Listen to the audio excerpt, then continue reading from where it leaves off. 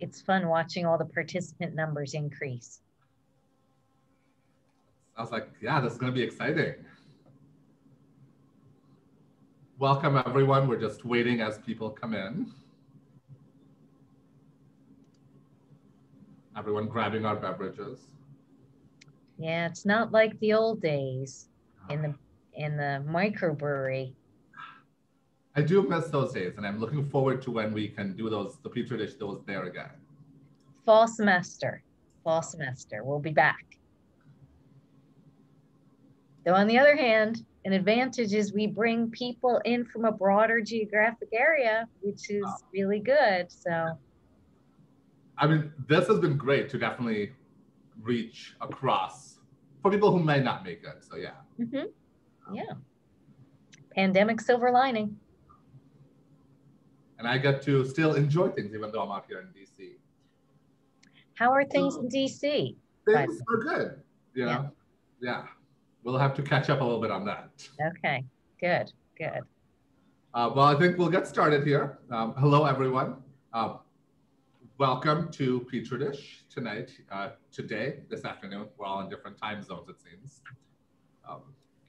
I'm Mohamed Yakub, tonight's moderator for Petri Dish, this event that's brought to you by the College of Biological Sciences at the University of Minnesota in collaboration with the Bell Museum. For those of you who haven't attended a Petri Dish event, so these conversations are usually held in person, often at an informal setting where we explore topics related to how biology affects our lives for that matter, and what it means for our future. So we've had these events at Camp Bar in St. Paul, at Urban Growler, and while I missed those, we've moved everything online due to the pandemic. But hopefully, as Dean Forbes said, potentially this fall we'll be able to return to a more analog style gathering. So a few quick announcements. If you are eager for more science in your lives, which who isn't, there are a few additional opportunities coming up, including a probable meets possible conversation with Dr. Jennifer Powers. She's fantastic, her work in Costa Rica, and Dr. Heidi Roop, and they'll speak about climate change research. There's also SciSpark, a program with fast-paced biology-themed lightning talks coming up on April 21st. And a freshwater moose lecture on pharmaceutical pollution, which definitely seems relevant, on April 22nd. So again, here within the next month or so. You'll get an email with links to RSVP to all these fantastic events, so you have access to them as well. This afternoon, we have 3 researchers here for what promises to be a fantastic conversation on equity within the fields of science, technology, engineering, and math. But before we get to that, I'll turn it over to CVS Dean Valerie Forbes. All right, thank you, Mo. Welcome everybody to the College of Biological Sciences Petri Dish. As some of you well know, this is one of several ways that we try to share our science with the community. And our science is supported by you, and much of the research conducted is geared to make our communities better. So we're very happy that you've decided to enter our virtual Petri Dish today and be part of our latest experiment.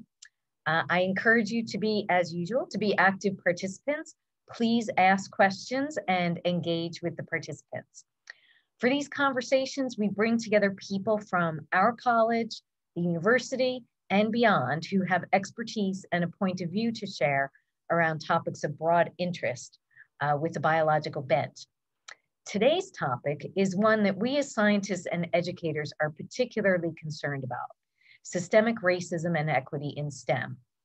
While it's tempting to see science as somehow immune, the reality is that the history of STEM is inseparable from the large story of racism in this country. Science is not done in a vacuum, but rather is influenced by what's happening in society. But I also think science offers us a way forward. Scientists are good at asking questions and gathering evidence. The more research we conduct and the more we learn, the clearer it becomes that we have much work to do to ensure that the scientific community is diverse, equitable, and inclusive. As a college committed to evidence-based thinking, we're called upon to look closely at how we teach, conduct research, and connect with the world around us to ensure that all members of our collegiate community are supported by equitable policies and practices. as we work to bring down the barriers for scientists and community members who are Black, Indigenous, and people of color, we realize the full potential of our disciplines. It's a hopeful, if fraught, moment in our history. The researchers joining with us this afternoon have valuable insight about how we can expand the circle of who aspires to become a scientist and how we can enable them to succeed in STEM fields. So with that, I hope you'll join in with your own questions and comments. I repeat, please ask questions of our panelists and engage in the dialogue. We'll do our best to answer as many of your questions as we can. Thank you for being here and enjoy the discussion. Mo, over to you. Thank you, Dean Forbes. I appreciate the college taking the lead on having this dialogue on this timely topic. I know there's a lot of internal conversation happening as well. So before we get started with the event, and I have the privilege of introducing all the speakers in a little bit, I will reiterate what Dean Forbes said: submit questions and engage in the dialogue. We want to hear from you. So unlike our live event, I think it would be great to integrate audience questions within the conversation rather than just wait until the end. So don't wait either. So the question then comes, how do you ask questions? So submit your questions via the chat function in Zoom, and Claire will correct me if I'm misspeaking. Your message will go directly to Claire Wilson. She is working behind the scenes to aggregate all these questions and to get the questions through to us. If you have any technical issues, you can also ask those via the same chat function. We have turned closed captioning on. If you would want to hide that, you can do so by clicking the live transcript button at the bottom or wherever on Zoom. We will be recording the webinar and posting it online. So we'll share the link to that afterward as well. So for those who can't make it, feel free to share with them as well. And lastly, I encourage you to engage in the broader conversation via social media. So this is not just a topic for today, but rather part of a much larger and complex issue. So before I introduce the speakers who all will share their amazing expertise, briefly I'll introduce myself. So I am an alumnus of the College of Biological Sciences at the University of Minnesota. I got my PhD in plant biology. After that, I worked at the College of Food, Agriculture, and Natural Resource Sciences, or CFINS, also at the U, for a few years. And now I work at SciLine, a program based at the American Association for the Advancement of Science, or AAAS, where we connect scientists with reporters to get more science in journalism. So moving on to the topic of today here. As Dean Forbes said, the topic for discussion today is addressing systemic racism in science. So we know that systemic racism is prevalent in our society. At least for me, I often think of it as discussed in terms of laws and policies, what has been done and what we need to do. But systemic racism has a lot of other effects, including furthering biases, which then continue the racism and the cycle continues. And funny enough, within the fields of science, we scientists, and I acknowledge I am not excused from this, we tend to say that we're focusing on only the science or the data, right? So we're not really entrenched in racism. But our experiences really influence how we behave and what we value. And the fields of STEM are not excluded by any means. In fact, by denying that, right, like we are including that particular bias. So let's have this discussion on equity in STEM. Specifically, how can we identify and dismantle racism and bias in STEM education and STEM professions? What does research tell us about how these persisting societal biases manifest in STEM fields? And then how can we better support everyone, which results in a more equitable scientific research and perspectives represented to solve the grand challenges. So with that, I get to introduce the speakers. We'll start with Dr. Hilary Barron. Dr. Barron is a postdoctoral researcher, I can never say that word, in biology teaching and learning here at the University of Minnesota College of Biological Sciences. And her work focuses on disrupting systemic structures of inequity and racism in science and science learning through culturally responsive science teaching. That itself is a lot, so I'm very excited to hear that. She leads professional development for biology teaching assistants, so all the TAs that we talk about and hear about, and faculty, as well as for K-12 science educators. So I'll turn it over to you, Hilary. Thank you. Thank you for that introduction. And I'm really excited to be here. And I just want to thank everyone again for inviting me to participate with these amazing other panelists. I'm Hillary. I am a postdoc researcher working with Sohoya Kottner in biology teaching and learning in the College of Biological Sciences. I just wanted to give you a brief background of kind of where I came from and how I came to be in the work that I'm doing right now. I am a descendant of the White Earth Band of Ojibwe, which is a Native American tribal community in northern Minnesota. So I am Anishinaabe. I'm a first generation college student, so the first person in my family to go to school, the first and only person on either sides of my family to get a doctoral degree. And I, really carry that with me in the work that I do, and really feel like it's my job to live up to the importance of what that work means, not only to my community, but to my family as well. So I grew up in northern Minnesota in a really small rural area. I got my master's degree in environmental science from Bemidji State University, which is a regional university here in northern Minnesota. And then after I finished my master's degree, I started teaching biology and environmental science courses and ecology courses at Leech Lake Tribal College, which is a predominantly native serving two-year institution or tribal college in northern Minnesota. And as all of us might know, or maybe you don't know, when you go into teaching at a two-year school or even a four-year school or even a research university, you don't need any background in education or teaching or pedagogy unless you're going to teach in a teaching department. And so I was kind of thrown into the deep end of what does it mean to teach science. And I will tell you, the first lesson I learned really quick was excitement for your content area is not enough.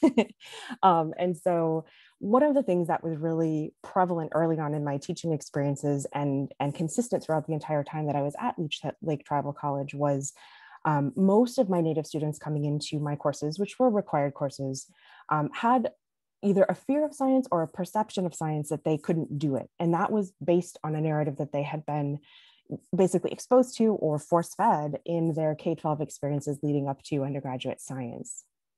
And so that's when I first started thinking about, what is our responsibility as undergraduate educators, and how can we change the way that we teach science to start to disrupt those kinds of systemic issues that Indigenous students face?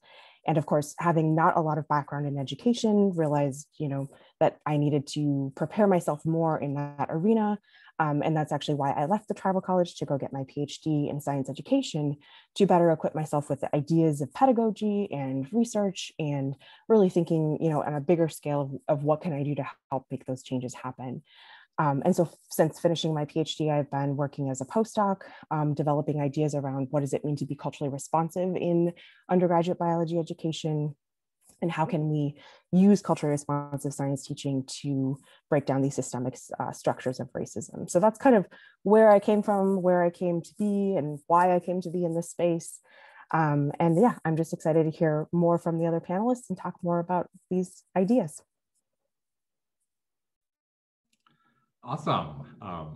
I can't wait to hear more about this culturally responsive, because I already have questions about what that means, and we'll come back to that. So next, I'd like to introduce Dr. Angela Google. Dr. Google is also a postdoc associate in discipline-based educational research at the University of South Alabama. Her dissertation work explored how cultural and societal factors impacted the academic success of women in color in the context of undergraduate biology. Her current research examines how students' mutually constructed identities, so race and ethnicity, gender, class, STEM, impact their perceptions of their learning environment and illuminate aspects of their learning experience that are useful to the promotion of effective teaching and learning of culturally diverse students. I'll turn it over to you, Angela. Thank you. I also am thankful to be here and amongst the other panelists. And just a little bit about my background. I feel like I took a non-traditional pathway here. My undergraduate and graduate degrees are in secondary education. So I was grooming myself to be a high school biology teacher, had a love for science, love for biology. And once I got out of undergraduate, I graduated mid-year, couldn't find a teaching job, and I fell into housing. So I was a housing director for 4.5 years. And after that, I was an academic advisor for 4.5 years. So I was outside of the classroom seeing students struggle with their academics from a different perspective. And so I got to know students and know their barriers to just being successful in college from multiple perspectives. As an academic advisor, something that kept coming up for especially my science students, my STEM students, was that they did not know how to study. They did not know how to prepare for their undergraduate introductory classes. They were struggling, and often they would, leave the science just because they didn't get a grasp on how to do that.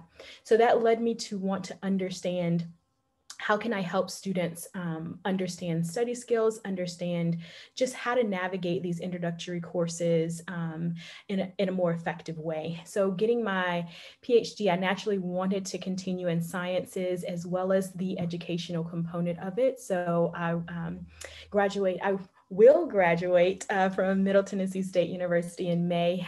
So I'm at this kind of transition phase. But in this program, it allowed me to examine students from multiple kind of marginalized identities and how that affected those barriers to being successful. Students have barriers such as, learning how to study and navigate introductory classes, but sometimes those struggles can be amplified when you're also dealing with different things that traditionally marginalized students have to deal with. And so my work structured to a format of identity-based research. And so looking at how students' development of their science identity, as well as just navigating these introductory classes, how that plays a role in their academic success. And so I feel like I said, I've taken a non-traditional pathway, but I feel like my perspective allows me to see barriers from both perspectives, inside and outside of the classroom. So happy to be here. Fantastic. I love that you brought up this multiple marginalized communities. I think that's a thing that is usually thought of in individual boxes. So I'll be interested to hear more about that when we get to that conversation. And our final panelist speaker tonight is Dr. Stefanie Marshall. Dr. Marshall is an assistant professor of STEM education in the Department of Curriculum and Instruction in the College of Education and Human Development at the University of Minnesota in Twin Cities. Her research takes up questions that consider how policies and decisions about science education impact the science experiences of marginalized youth. Dr. Marshall is also the lead instructor for a course that engages aspiring secondary teachers on the knowledge and skills needed to address both the social and cultural dimensions of education. So I'll turn it over to you, Stefanie. Hello all, and I also appreciate the invitation and so much of my narrative in what Hillary and Angela have already shared, and I find that so many of us, especially folks of color who become researchers, have these like non-traditional experiences because we don't have people above, like before us. Like my parents weren't researchers, and so really going down this path to figure out where I fit. And so I am originally from Metro Detroit, and doing science, I don't take it for granted that as a child I saw that I was a doer of science.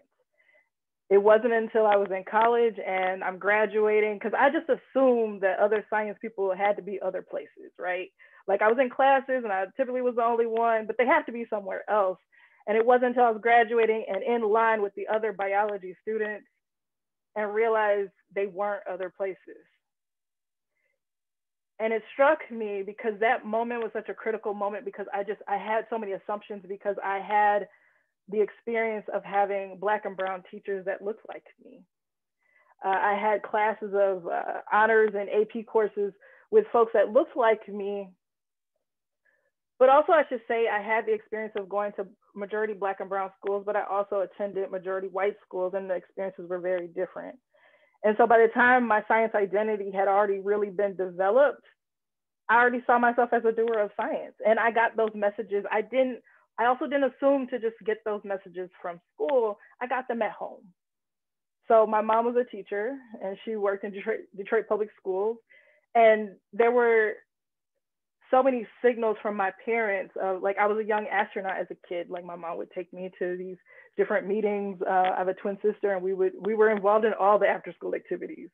So to even just have transportation to do those type of things, or that type of support. Christmas gifts, like there's this little microscope that I remember receiving that you really couldn't see anything out of, but it's symbolic of me being a curious kid and my parents nourishing that curiosity. And so really, and I say I fell into teaching because I went down this non-traditional track. I had a degree in biology. I thought I would do what smart kids do. I think as a student of color, you don't get a lot of coaching on all the options that are available. And I started med school and realized this wasn't for me. I started teaching middle school and high school. And immediately I was hearing my students, and I know I heard Hillary say this. We hear it so much that kids say, I don't do science. And I'm like, why?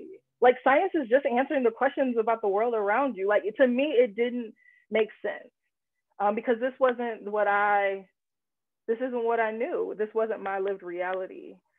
And so really in thinking about culturally relevant pedagogies, I think about I'm designing for the kids that are in front of me.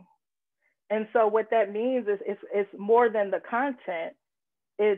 It's also me having a lens for my students that I see their experiences and their narratives and who they are and their communities that they come from, but also that I'm preparing them for the world they're going to go into. So it's having explicit conversations of science and STEM has not done right by folks of color. Like we need to be explicit and have those conversations. What is that science is a white norm space? What does it mean to be a person of color in those spaces? So it means we need to be explicit and we need to be deliberate and have explicit conversations. And I also am thinking about the youth that I work for and behalf on, because I tell my students, in my introduction, it was mentioned that I am the lead instructor for the race and culture class for our secondary aspiring teachers. And in that class, I tell my students, you are in my classroom, but I teach for the students you will teach and you will be in front of. So it's not about them. And that's sometimes that could rub somebody the wrong way, but I know that my practice is not for majority white population that's in front of me, because I know where they're going to be. And that's what keeps me going. Because I get pushback, because nobody trains you to do that type of work, because people are not always, I tell them on the first day, you like me today, but in a few weeks, you might not like me, and that's okay. And I take that and I accept that and I receive that, because when you get angry with me, we're going to work through that. And then you're going to see why I have to push you in uncomfortable ways. So that is, yeah. So, I mean, that's what continues. That's why I think about organizational questions, because we have to have structures in place to support kids in the science classrooms. If the teachers don't have the supports, if principals don't have the supports, superintendents, if they don't have the supports to make the decisions that are going to serve our youth, then we can't expect science to happen in classrooms. And it blows folks' minds when I say we can't assume that elementary kids are getting science. It blows their mind because we often make assumptions that they're getting it and they're not. Research says they're not. So I will end there. Wow. Thank you. I was like, you're already blowing my mind. I was like, here I am. Like, you're just telling me that they're not getting this. So, well, I will follow up on some of that. But I'll start off, and all of you, I think either two of you for sure mentioned this term, but I know we've had this conversation, the word science identity. So what do you mean by that when you say that? Like, can you explain a little bit more? And I'll start with you, Stefanie. So I was actually thinking, Angela, it sounds like your research is specific to that. Like, I'd love to hear your definition, and because I know my work is, but I think I would love to hear your definition. Yeah, that's fine.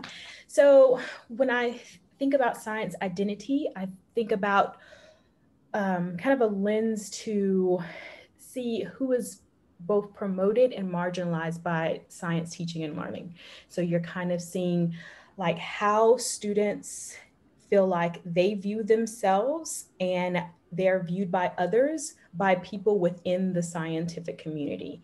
And so this literature just kind of exposes the promotion and marginalization of scientific knowledge, like who is accepted in the community, who is not accepted in the community. And an individual will hold that identity. An individual will say, you know, I am or I'm not, but it's based off of their interaction within all of these systems, right? These academic systems, the disciplinary systems, and these social systems. It's based off of how they're responding and what type of experiences they've had within those systems to develop their kind of relationship with science. And so it's individual, but it's influenced by a broader community. And so I can build on that because I think the work that I do is to support teachers in supporting kids in developing that identity. So first we have to, like for me and my work is supporting folks in, I say shifting their lens, because we can only design lessons and see our students through the lens that we currently have. Yeah. And so until I expose them to like this complex and racist history that like help them to see systemic racism, I need to shift their lens a bit. And so if I can shift their lens, they will design for kids, and then they can work with students in a way where kids start to see themselves as being doers of science. Mm-hmm. And so I was going to say, adding to that goes in line with other literature that supports, you can't look at science identity in isolation. You have to look at it with other multiple identities. Like you have to consider their cultural identity. You have to consider, you know, their backgrounds and where they're coming from, their gender, their race, and everything to see how that impacts how they're viewing themselves as scientists. It can't just be, okay, do you think you're a scientist or not? Do you think you're a science person or not? It has to be, how are all these factors playing a role? How are all your other multiple identities playing a role in shaping and developing your science identity? And considering that when we do that type of research, not just isolating it. Yeah, I wanted to build on something Stefanie had said also, which is she tells her students that she's going to push them in uncomfortable ways. And one of the conversations I think that's important to have is it's uncomfortable for white people in those spaces because they are not either aware of or do not accept that this is a system that orbits around whiteness, and that identities in science are basically kind of funneled into this one kind of white narrative of what a scientist should be or what a scientist could look like.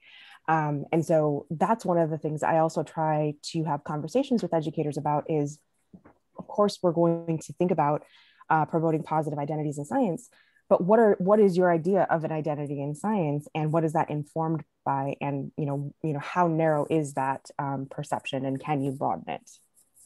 Yeah.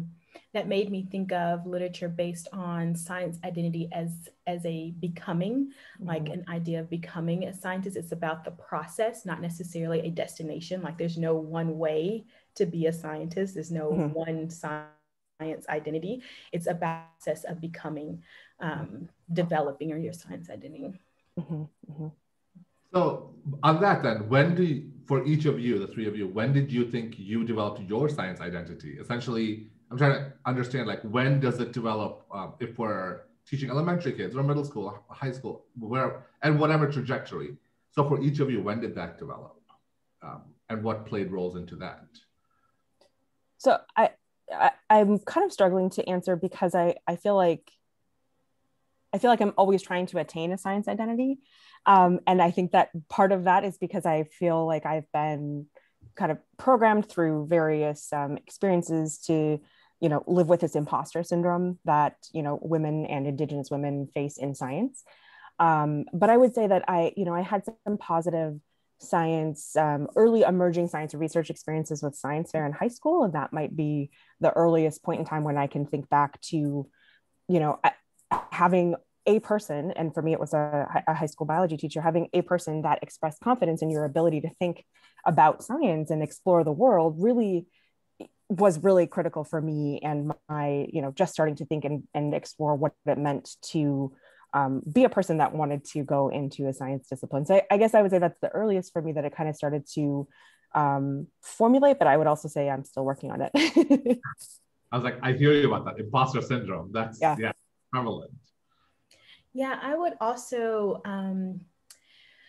I feel like my science identity took on different dimensions or different levels along my journey. I feel like in high school and early undergraduate years, I was often the only Black girl in science, like only Black girl taking biology classes, only Black girl, you know, trying to take advanced or major in biology, the only one. And so at those stages, you don't identify yourself within that community because it's like nobody else around you looks like that. You just know I love science and I want to do this, right?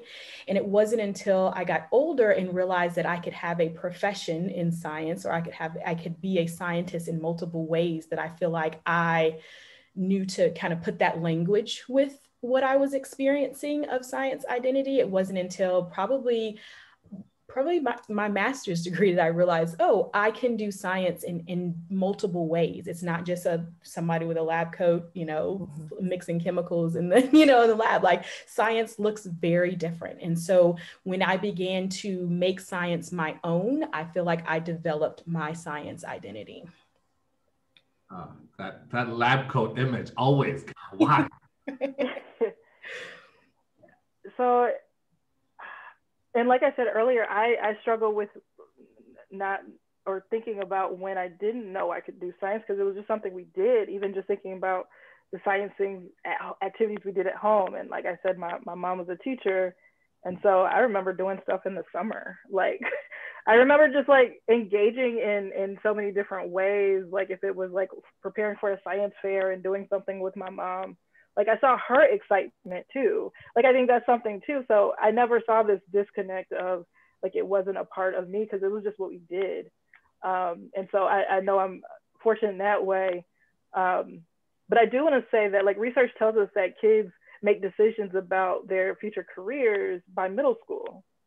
And so, like I said, if kids aren't doing it in elementary school, they've already made decisions by middle school and they haven't been exposed. And I've done some work with middle school teachers, and they're saying that like as time progresses, they have to start with more the like lower and lower skills. So even thinking about using a ruler, like really things that we see as basic that like kids a lot of times we're doing in elementary school, they're not doing anymore. And so so when we think about the skills that students have now, it's a struggle because especially at the elementary level. So my PhD is actually in educational policy. And one reason I studied policy is because there are the, like, if we think about No Child Left Behind, like past policies that still inform our practices today. And so if schools are, I was just looking at transcripts today from a principal, and one of the things they said was like, well, I want to focus on science, but I want my kids to be successful. But success is determined by assessments. If you only test once in elementary school, and that's 4th or 5th grade in most states, then that's your signal of success. But then kids only get science when they're about to take a test. So everything is based on there are all these unintended consequences of these larger policies that folks hadn't thought about. And so we see that play out in our schools. And now I think we're in a phase of post No Child Left Behind, but we still have No Child Left Behind behaviors because not much has really changed. And so we really have to think about these accountability pressures. Do teachers have the ability to do science without their jobs being on the line? I'm just still baffled when you said they make career decisions by middle school. Like, that's, wow. Yeah. So when we think about also if we have children, when we think about our different contexts and the types of resources our elementary schools have, if we think about urban context, rural context, there are all of these other, they may not have the resources. And so, but even with the resources, what I found in my research was that at first, the principals in this one district, they were saying that it's because we don't have resources, but when they had resources, they were putting out all these other fires. And so we never got to science because in most elementary principals have not had any type of science or PD since they were in college. So they need support, desperately need support. And it's not about them not wanting support. Sometimes it's not offered, or the resources are allocated in ways that go to reading and math and not science. So we really need to think about content areas being interdisciplinary, because we can't disentangle science from math. We shouldn't be disentangling it from reading.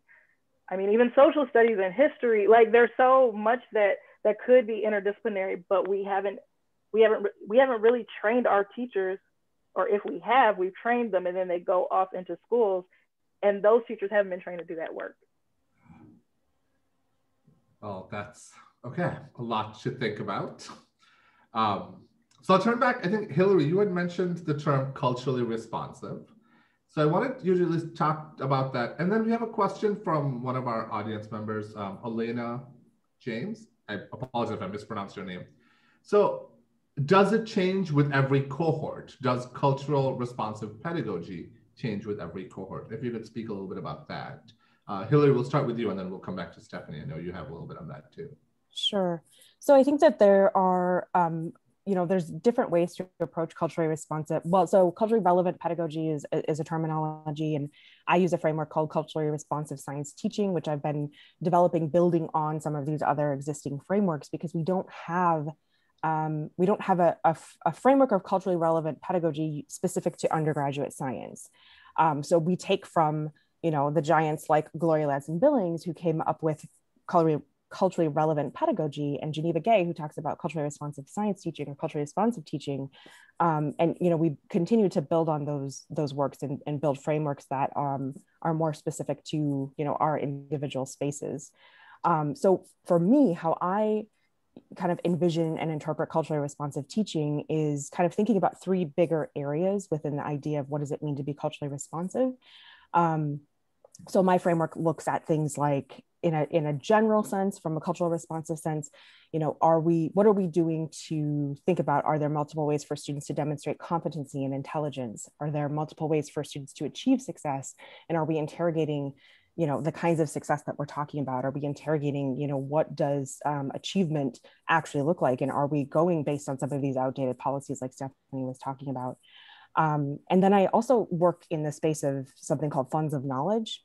And funds of knowledge connections, or funds of knowledge, really refers to, we come to the table with these skill sets and the knowledges that we have been cultivating and developing over time that are unique to us in our home communities and our home discourses. We develop these basically ways of knowing in these funds of how we approach various aspects of life. And so funds of knowledge connections in teaching asks, are we looking to validate, and how can we validate and have students draw upon those knowledges and those perspectives? And how are we thinking about developing positive science identities by making sure students can incorporate their knowledge and their backgrounds into science learning? And then I also work within a space of sociopolitical consciousness connections, which thinks about, what kinds of local, regional, community-based problems can we incorporate into teaching and learning, into content, into processes, so that students are positioned in, as decision makers and in positions of agency to actually be empowered through activities that are relevant to things that are happening today. So I'm using culturally responsive science teaching in kind of that approach. I've been working and developing this framework based on what works in undergraduate science, undergraduate biology teaching and learning. And I would be super interested to hear how Stefanie and Angela interpret and work with culturally relevant pedagogy or culturally responsive teaching, to the point of, does culturally responsive teaching or pedagogy change with, from cohort to cohort? I'm thinking that question might be more directed towards Stefanie and her work with pre-service teachers, perhaps, or secondary teachers. So I might leave that for her to answer, because I think that, for me, as a person who takes up the work, I don't think that there's a static version of culturally responsive teaching. And so I think that, in some aspect, it's always going to be changing, because I think that's the point of it, right? We're trying to interrogate, how can we dismantle systems and how can we use culturally responsive teaching to do that? So in a sense, it's always going to be changing from cohort to cohort, but I'm not sure if that question is more specific to what Stefanie was talking about a little bit ago. I agree 100%, Hillary, that it changes. And like in my introduction, I mentioned like I teach based on who's, or culturally relevant pedagogy is, for me, teaching whoever is in front of me. So a part of getting to know who's in front, well, that's the main thing. I have to first get to know who's in front of me. Mm-hmm. So it's about developing relationships, which is, I mean, and we think about in our virtual world right now, like with classes being on Zoom, like having to find other ways to connect with students. So I also think about, so with the secondary teachers, I think there are, or aspiring secondary teachers, pre-service teachers, I think with that, how I have helped to redesign the class, I have to support them in seeing their gaps so that they are critically reflective. Mm-hmm. And so that's a key component to teacher practice, is being critically reflective. But so often, if I'm getting them after they've finished their undergraduate degree, and they feel so comfortable in that content knowledge, and they just assume like, I'll be good with kids. I'll be good. I'm fine. Mm-hmm. But then to disrupt that a bit, we start with the history. So we talk about the history of education, mm-hmm. Because there's so much there how schools have been used to harm children, really weapons. Mm-hmm. And so really problematizing even schooling, which is seen as this like public good. And so once we problematize that, and I've had students cry like after like by week 2, 3, because and typically it's like I see the student like really overwhelmed, like, and they'll just be sitting, like it's happened a couple of times where a student is sitting by themselves, they're super overwhelmed, and we haven't even talked about a reading yet. They've just read at home. And by the time we get to class, they are overwhelmed, and I go over and I'm like, so tell me what's going on. And just tears start falling because they're like, why didn't anyone tell me this? And they feel so hurt that no one has told them. And so part of that is like, so now you see the gap, and now let's like build you up. Now let's support you and like fill in those gaps of why didn't anyone tell you? Like, why? So we say that, so schooling is a public good, but how has it been used? How has it harmed kids? When we talk about philosophies of education, we're going to talk about pedagogy of the oppressed. We'll talk about schooling as a democratic practice. And so we go through these different philosophies around education because there are specific objectives and purposes around education. And so that they can then develop their own philosophies that are grounded in anti-racist practices that will shift the paradigm of education. So it's planning for the folks who are in front of me. And I guess my last point is that even teaching is a summer course, it's an accelerated course. And even the idea of that is this class needs to be taught before they are with kids. So it's a 5-week accelerated course.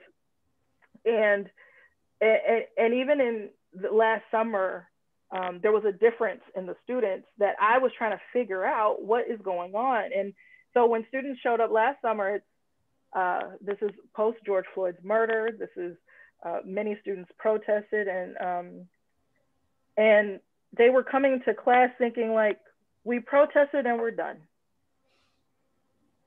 And it was just this, don't you think things have changed, Dr. Marshall? And I'm like, no. It was mind blowing to me because as a woman of color, that they thought it was done. And it's just begun. Or their work in this, their awareness in this is just starting. And so it was kind of working through that. So there was like this resistance that I had to work through with them, which was different, and it was exhausting work. And compared to previous years where I taught 2 sections of the same class, I taught 1 and I had to take a nap like every day because it's exhausting because you're working with folks who may not have an awareness and trying to coach them through. Mm-hmm. And no one, like I keep saying, no one teaches you how to do that. Like I'm grateful that I found a way to do it in a way that it's received, because that's part of it too. If the students are not able to receive what I'm saying, there are versions of this class where folks stormed out. Folks storm out of class because they get upset, and that's a reality. People are uncomfortable. Indication of resistance is you shut down, you leave, and that's happened. I haven't really had that. I've had students angry with me, but I haven't had the storming. So yes, I definitely design for the students in front of me. And depending on the class, there's always, like, my lens doesn't change, but the content, the delivery is going to be depending on who I'm working with, so that they get what they need from that class. Mm-hmm. Wow, you have quite the plethora of responses from your students, crying to everything. So we have another question from someone in the audience, and all three of you have teach on some level. You have students at various levels. So as educators, what is the most commonly or widely reported thing that educators do that makes students feel marginalized, or that educators might not do that makes the students feel marginalized? So if you can pinpoint a couple, yeah. Something that comes up very often is representation, how we represent scholars in the field, how we represent scientists, how we represent those that have come before us and those that are currently doing the work inside the classroom. Like, if your representation is, just one type of person can, do science, then that's what your students that don't fall in line with that type of person feel marginalized. If they feel like, is somebody like me, can they do science? Somebody that looks like me, or, have similar characteristics or hold similar identities, can they do that? And so wanting to know, how to diversify that representation within your classroom. So.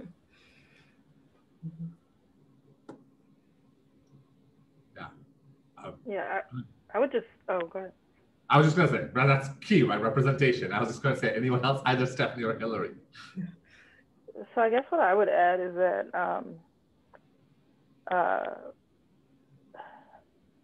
so often, I guess what I find working with pre-service teachers, and I shouldn't group them all. I would say the majority of our secondary aspiring teachers are white.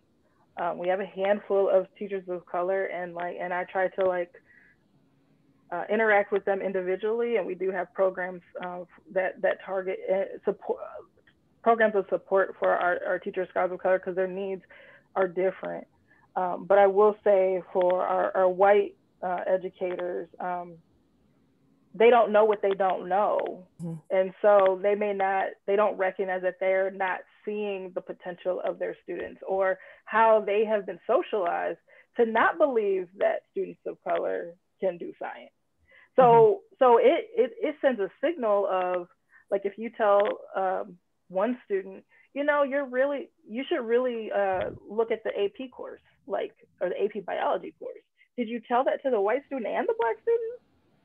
Like, who gets the signals that they are doers of science? I remember when I was in school, and I use storytelling as a part of critical race theory, counter narratives that really counter the status quo. So I use personal narratives. And so one example of an experience that I had that told me I didn't fit was, I had a teacher, I was in the 8th grade. I can remember where I was. And this teacher was sitting at her desk, and she said, "Stefanie, where are you from?" And I said, and I told her it was a city of Metro Detroit. "Well, no, where are you really from?" And I said, "Detroit." I mean, I hadn't lived there since I was 6, but if that's what you want. So I'm still trying to figure out what she's asking me. Then she said, "Where are your parents from?" I said, "Alabama."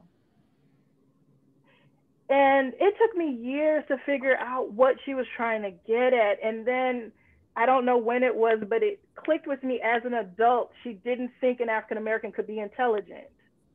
I could not be African American. she continued to ask me this question but I couldn't give her the answer that she thought. So she was denying my narrative in that moment.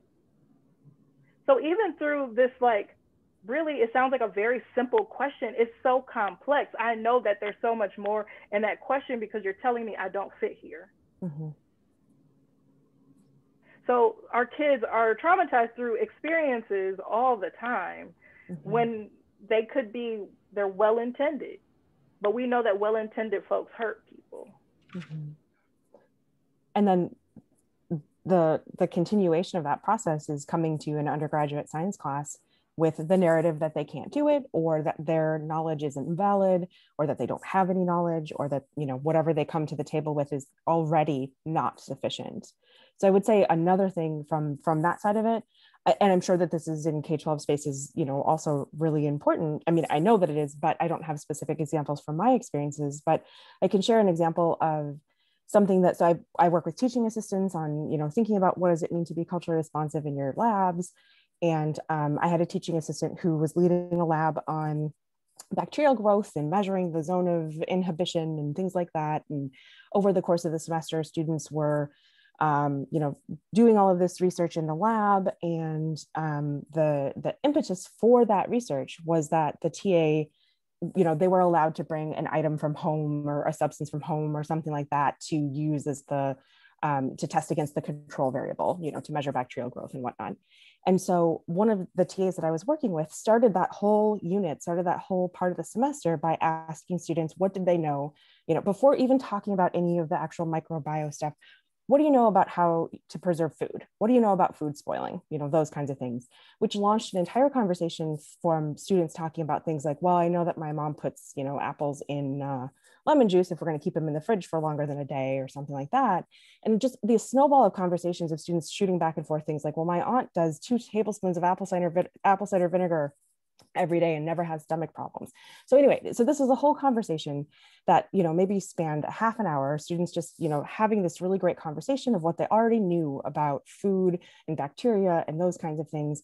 And he used that and carried that through the arc of the whole semester, bringing students back to this idea that, you know, you're already coming to the table with knowledge of microbiology. And let's build on that and use that and relate what we're learning to your own experiences. And by the end of the semester, students who, and so I was observing him for the research that I'm doing. And so I was watching all these conversations unfold. And by the end of the semester, students who were either really reserved or intimidated at the beginning were very vocal, very, you know, at least outwardly appearing really confident. And because, you know, it was a moment in the beginning of the semester where he took a half hour to validate their prior knowledge, and that carried through the whole semester. And so, you know, I mean, that is something that it doesn't take a lot of mental energy on the part of the educator. It doesn't take a lot of time, and it can tie into, you know, anything that you do for the course of, you know, all of the time that you have with students. And I feel like it built a really strong foundation for a trusting relationship too, between the TA and the students. So that's an example, I think, a powerful example of how students are coming to the table with, you know, feeling insufficient, but obviously they're not. Obviously we have all of this really important background information that if we just are told we can use it, can unlock, I think, a lot of really great learning and conversations. I love that story. That's great. Like I was like, my favorite story. That's what I'm doing. Wow, that's powerful. I didn't mention that was a question from Lauren Clance. So thank you, Lauren, when you're listening. So flipping that question on the other end. So someone else has asked this. So question from Gina Quira. As a potential employer on this end, how can potential employers demonstrate to students that their science identity is valued and welcomed in the organization? So what can potential employers do?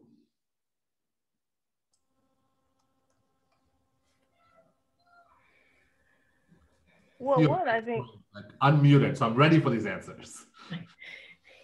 Yeah, I was gonna say, I was listening to this presentation by Dr. Kimberly Griffin, and she was talking about how to increase to promote this inclusive environment, you have to value the type of, like, a diverse variety of types of research. Like a lot of people of color, or a lot of people from from minority backgrounds have a very community-based driven research programs, and they're wanting to kind of give back to their environment, give back to their communities that they either grew up in or broader. And so understanding like what type of science is deemed valuable, what type of science is deemed as, okay, we can publish this work, we can do this type of research, and this can, you know, go on the front page, but valuing a diverse array of research and saying that, you know, from the employer perspective, we can have this diversity in our programs. We can fund this. We can, you know, get grants from this and do things that may not be seen, you know, may not have traditionally be seen as valuable. And also looking at the kind of system from the institutional perspective instead of the person perspective of how to train them on how to navigate your system, maybe seeing it how the system itself, like what policies or procedures or things that may be in place that may not feel welcoming to them. Like, are there things that you have established that are your norm that may kind of at first glance not make somebody feel welcome or included in that setting. And so analyzing it from kind of the institutional perspective of how we can make people feel more welcome versus they need to fit us, like they need to fit our box. They need to, you know, learn how to navigate our system, learn how to navigate our policies and so forth. Yeah, I guess I'll build on that because I was thinking, I mean, you hit the nail on the head and just valuing their work and communicating that and providing space for the valuing of work, but who else can they work with?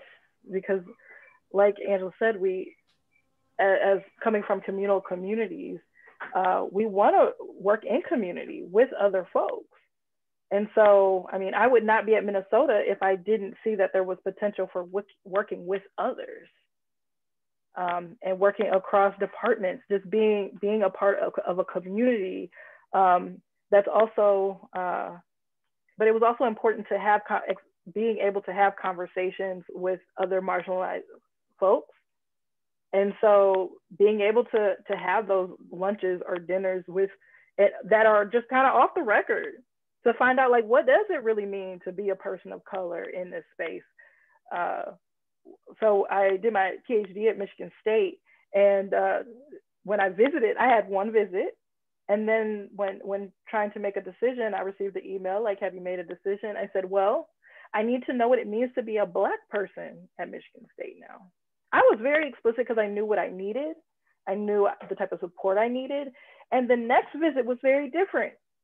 So I had meetings with folks of color, the Black Graduate Student Association, different faculty from different program areas. So I was very explicit about my needs because I know that, but I also would say that many, this is because I had past graduate level experience and I knew I could say that.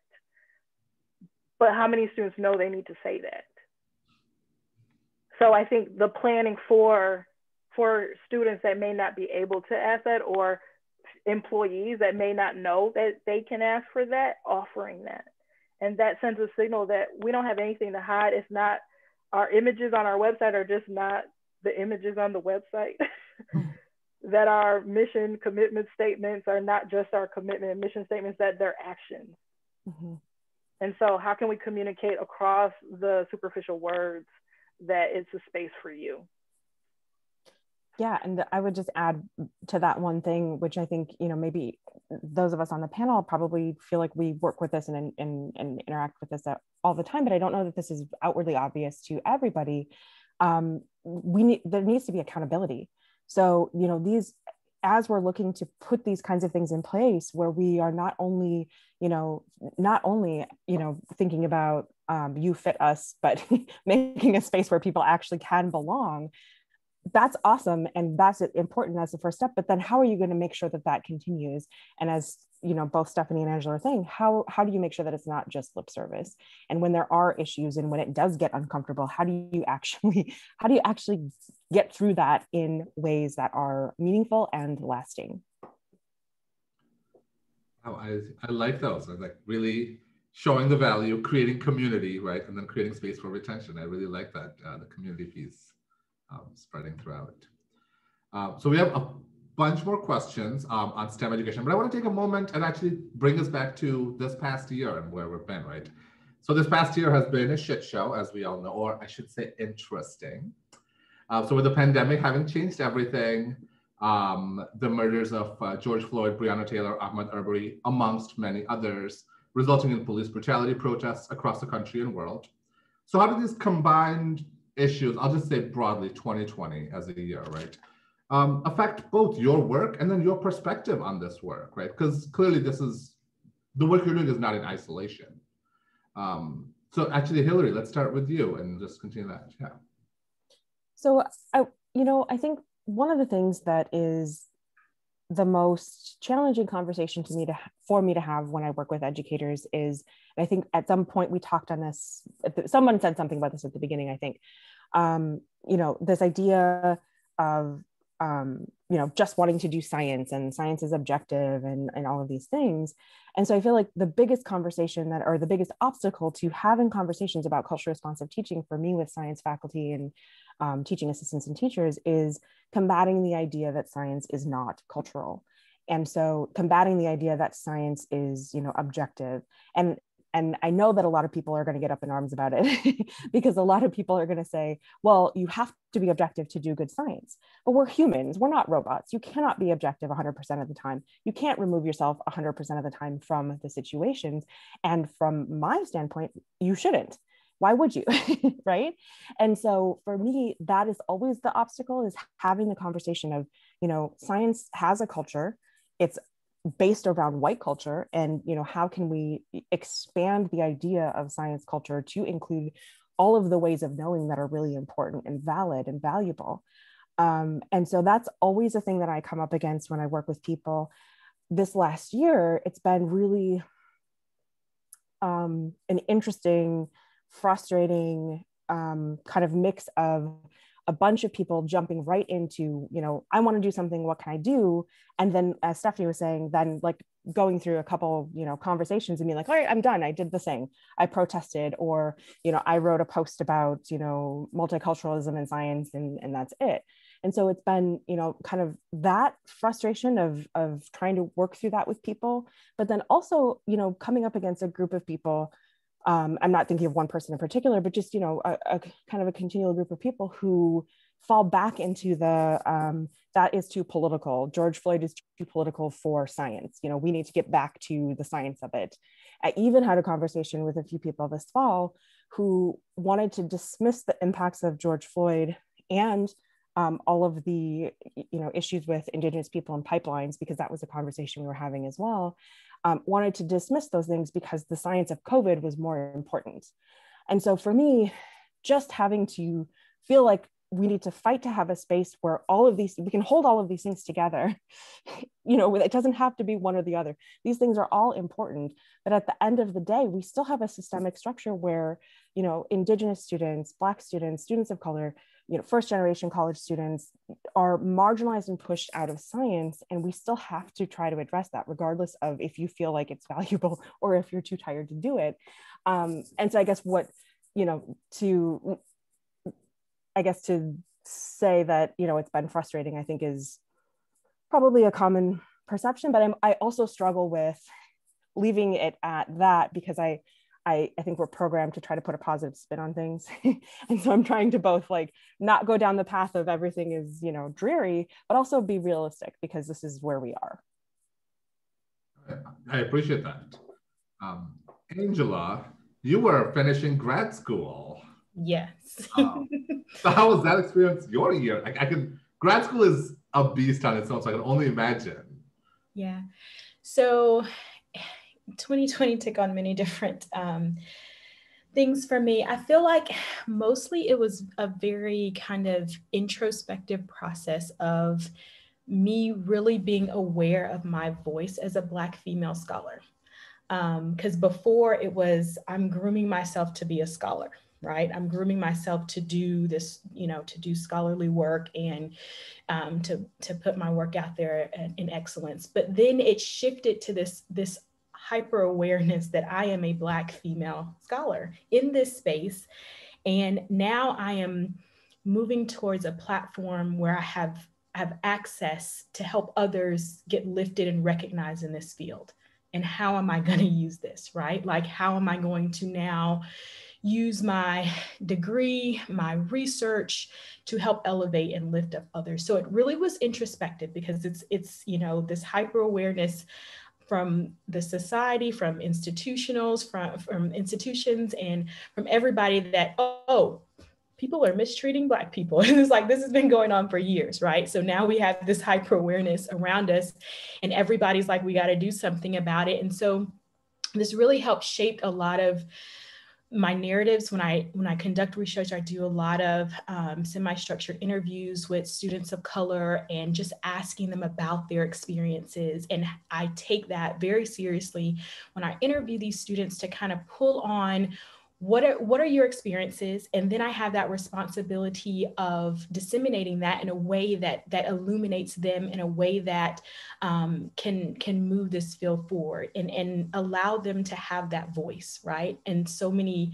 years prior, people weren't pushing the voices of students of color, of giving them that place to say something, and place to be recognized for their contributions and for their experiences. And so my work is important in this, that it's giving these students that are marginalized this space to speak, and this space to say, this is what I've experienced, and this is how it shaped my academic experience. And because, you know, we are in higher education, we're in a place where we're teaching students, and we're engaging them in critical thinking. We are doing this to people. We're teaching people, not content. You know, we can talk to ourselves about content, but we're teaching people.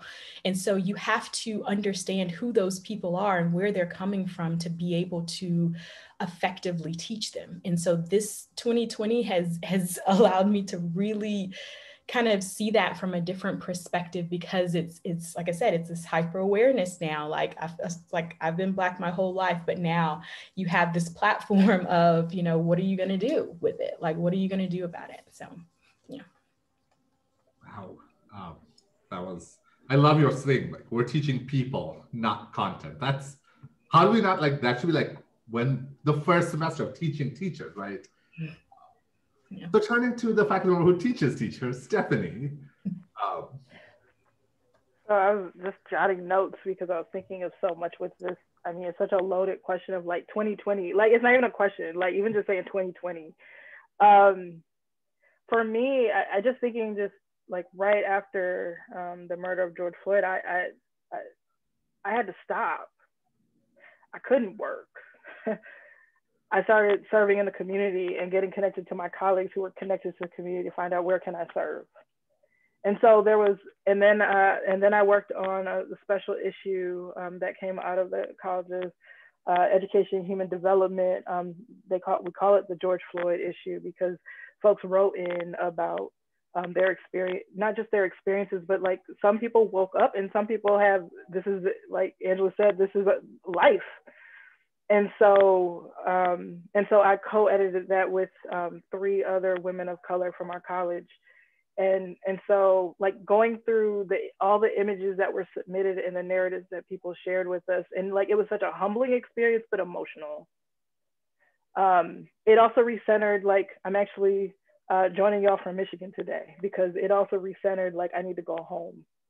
I need to be with my family and take care of family. So it recentered myself during this time, but also taking care of my community, but also understanding, like, I don't have to be in Minnesota during a pandemic, I can go home.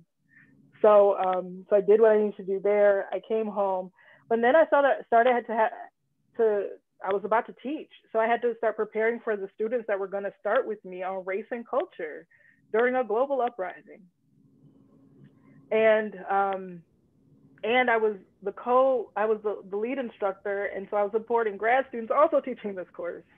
And so with that, so much of what I think about now, and as I support teachers that I'm teaching now, I have to think about, there's so many, there's a Facebook group, Teaching on Days After, that's organized by a professor at Michigan State, Alyssa Dunn, because there's so many teaching on days after now.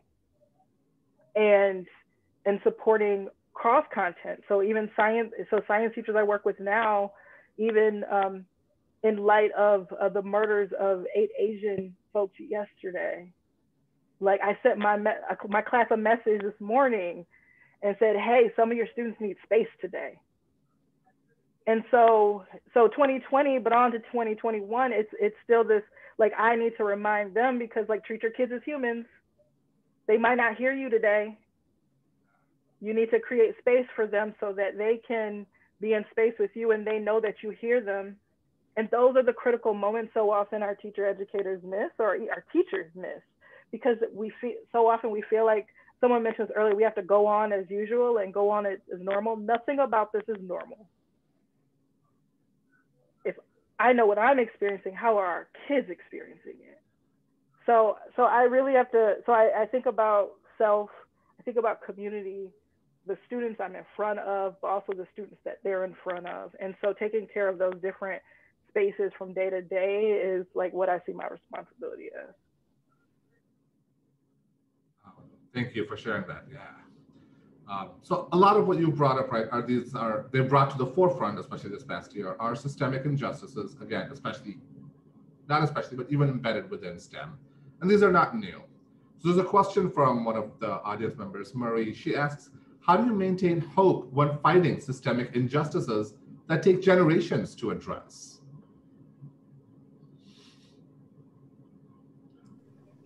I'll start.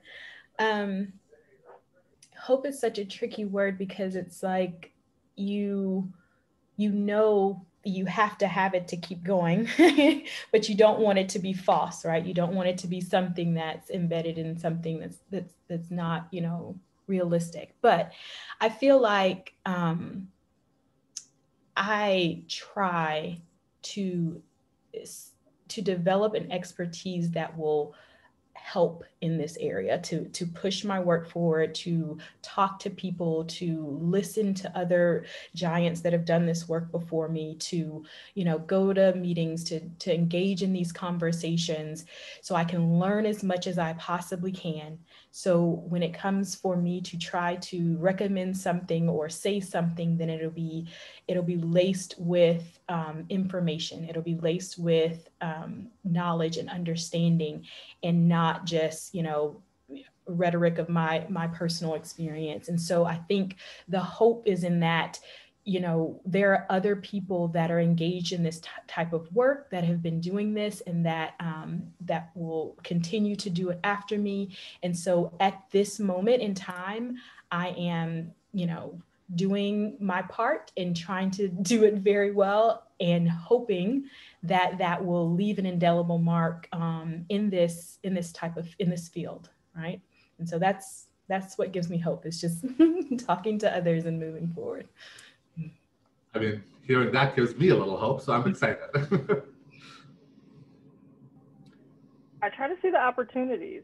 Like, there's so much that can be done. Like I said, I remember when I was collecting dissertation data, there was someone at the state level where I did collected my data, and the person said, like, because we weren't doing science education at the elementary level, she's like, try something. Like, there's so much room of growth. But what gives me hope is also like the kids that I work with. Like in my class, I try to bring in like these moments of joy as well, because we can't disentangle, like, Blackness is joy. Like, I can't, to me, that is a part of my identity and my community.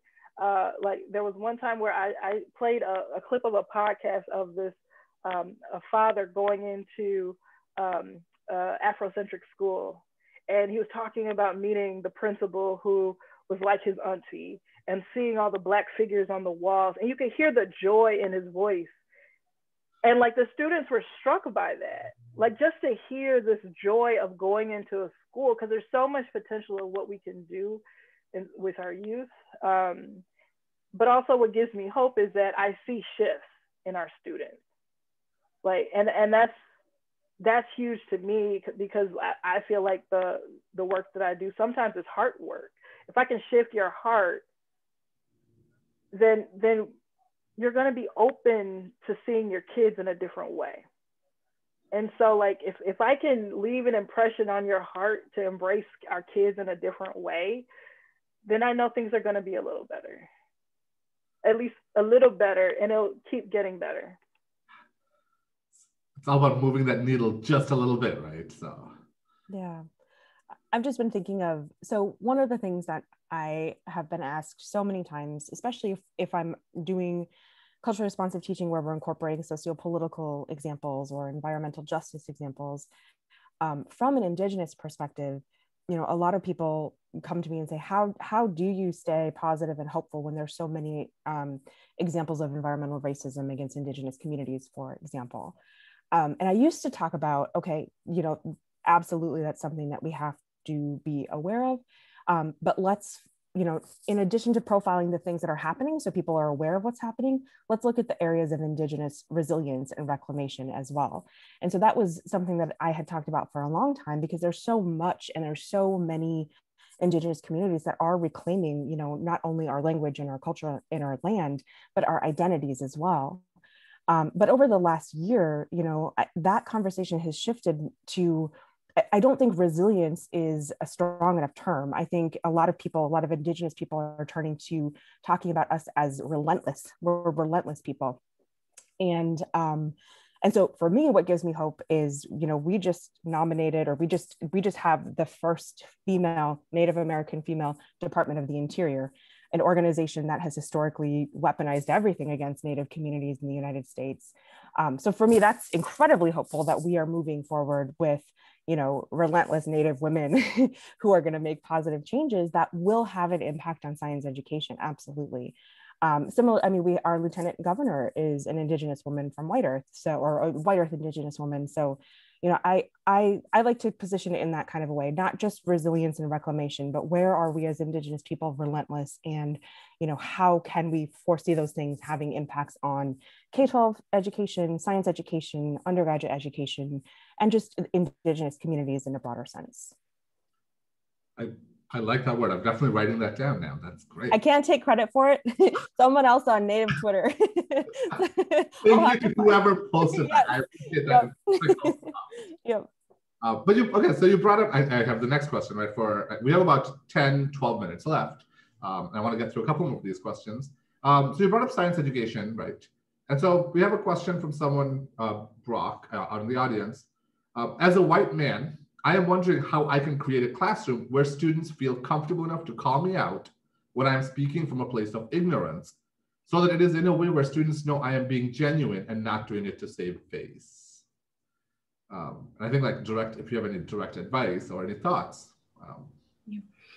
I think that goes back to a similar thing that we talked about earlier in getting to know your students. And so it's not a one-way thing of you getting to know them, they're getting to know you as well as an instructor. And so you can place yourself in areas where you tell them about yourself, you tell them about your background as you're getting to know them as well. And so you begin to humanize the dialogue between you two. It's not just scientific content to you and back and forth. You treat them as humans, and you treat their conversations as, you know, getting to know about who they are and where they come from. And so, like I said, likewise, you do the same to them, and slowly it presents more of an approachable personality to your students, especially if you're in a large lecture classroom. I tend to teach in large lecture, 100+ classrooms. And so when you can say, you know, this is who I am, and get to know me a little bit more and some of my interests, and then you can turn that around to when you talk to students, even on one-on-one in your office, or when you're engaging in different projects, then they start to see you as a human. They start to see you as approachable.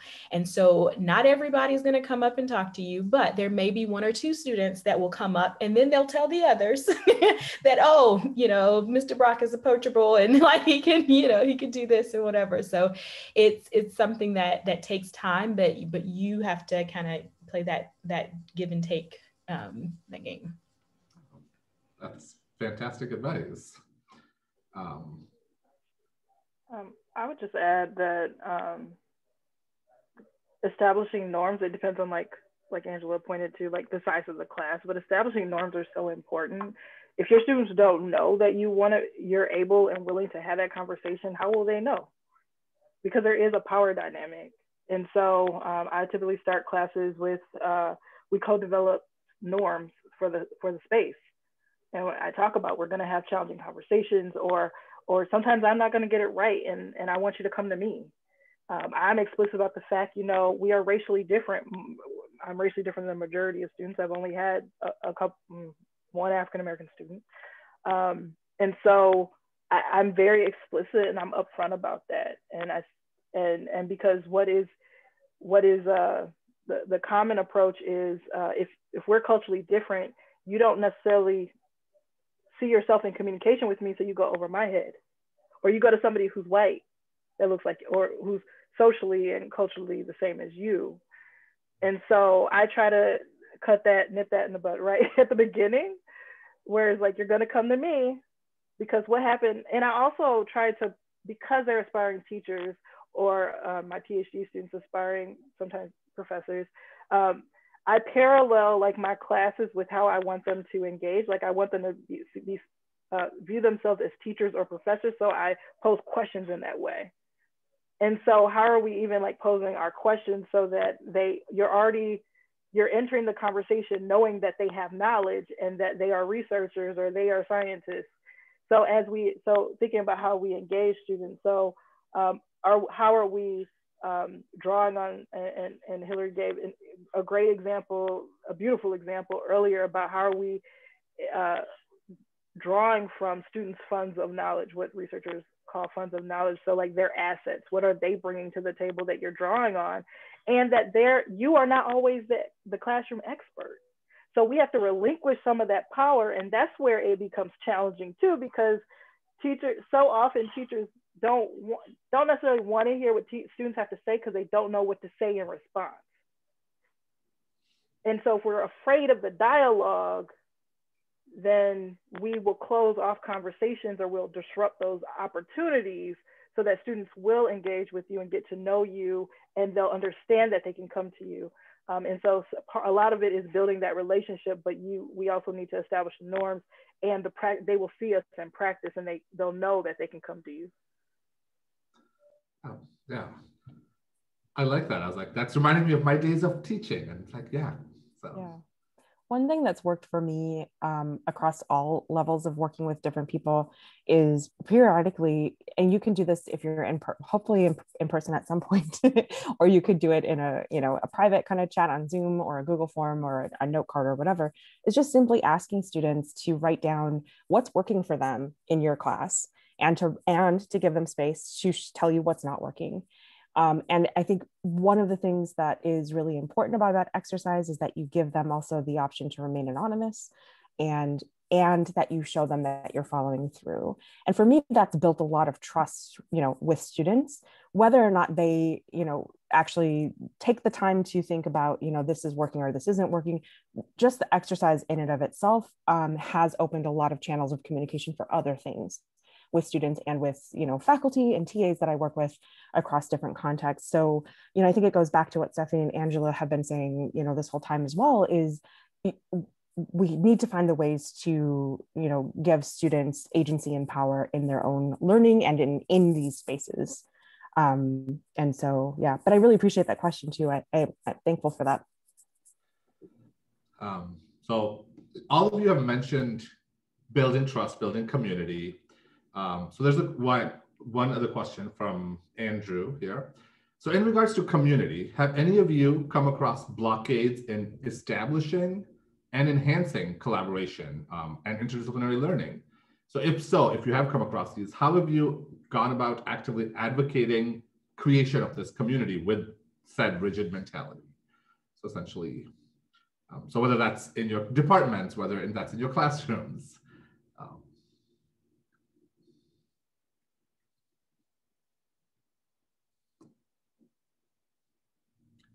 This is so quiet all of a sudden. Whoever got this, they got a really hard question in right before at the end. Well, could you say it one more time? I'm sorry. Yeah, so in regards to establishing community, Have you come across any blockades in either establishing or enhancing collaboration and interdisciplinary learning? If you've come across those blockades, how have you gone about advocating for community creation, construction?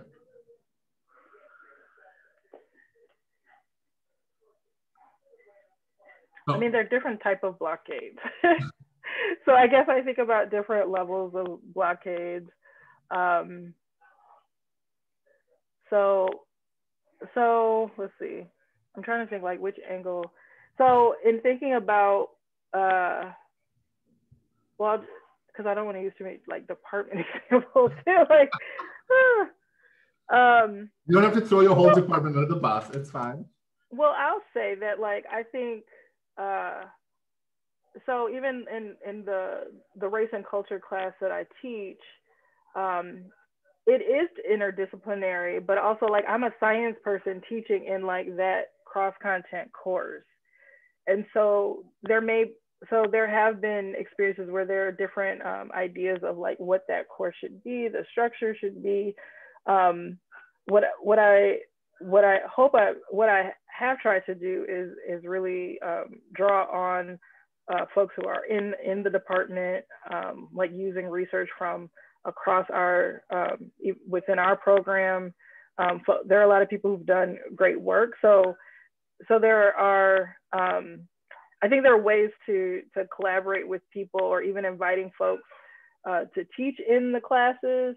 So I don't know if I'm exactly answering the question. Yeah, if anyone else has something to say.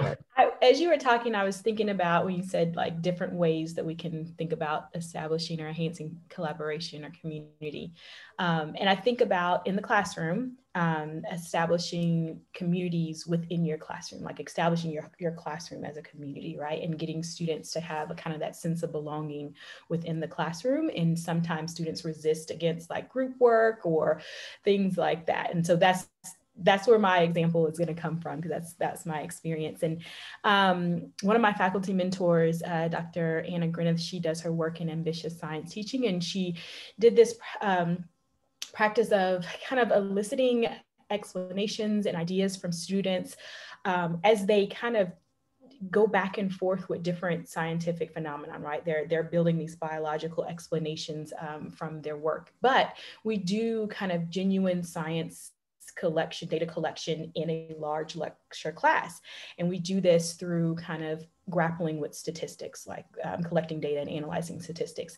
And sometimes as we're going through this, students are like, well, this is not a statistics class, or I don't want to work in small groups, or, whatever. And so allowing them to have a space where, one, they can collect their own data in class, in a large lecture class. They probably have never done that before. And two, they can come up with their own kind of scientific explanations of what's going on. If there's no wrong or right, there's no how can you justify this explanation? How can you, pull from evidence, pull from statistical evidence? So they're pulling from multiple, representations of the content. They're not just saying, this is the content, this is wrong, this is right. And so kind of, like you said, giving the students that agency allowed them to want to build that sense of community where they can say, oh, I can say this, and it doesn't have to, be a scientific answer, or doesn't have to be in certain type of vernacular or whatever. I can give my opinion because we collected the data and we know these numbers. We know how this works. And so I feel like that's a way of kind of combating against that rigid mentality that there's one way to do science, and students in the classroom are just saying that, oh, just teach me the content and let me memorize it and go home. Like, no, I want you to think about this. I want you to have some stake in this. I want you to collect the data. I want you to see what the data is saying. And then I want you to respond and then defend your answer to the other, classmates. So I don't know if that answers your question, but that's what I thought about when you. I appreciate that. I was like, I see we're almost to the end. Mm-hmm. So I want to just save the last minute or two. So we have a lot more questions. So for some of your questions that did not get answered, I think all the panelists, their information is online. You are welcome to reach out to them. However, they are all busy panelists teaching, doing research, so don't expect responses right away either. So I'll turn it over to each of you again, in about 30 seconds. If you could talk about where your research or what is going next, like forward looking, before we end this. So about 30 seconds or a minute each. So let's start in the same order. Let's start with Hillary. Sure. Yeah, so I started my work with, thinking about what does culturally responsive science teaching look like in undergraduate spaces, and I started building that work with teaching assistants. Teaching assistants at the University of Minnesota have a lot of interaction with our students, a lot of interaction with our non-major students, which I think, very critical roles that they play in, student learning.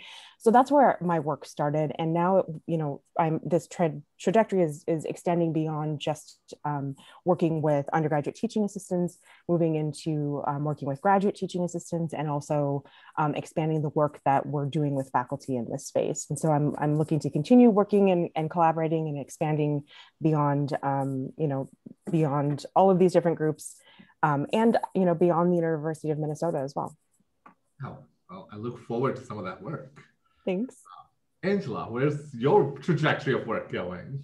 Yeah, so right now I'm currently in the lab of Dr. Jeremiah Henning and working on looking at students, both hidden and visible student identities and their experiences in STEM, and seeing how that impacts their retention in that particular major.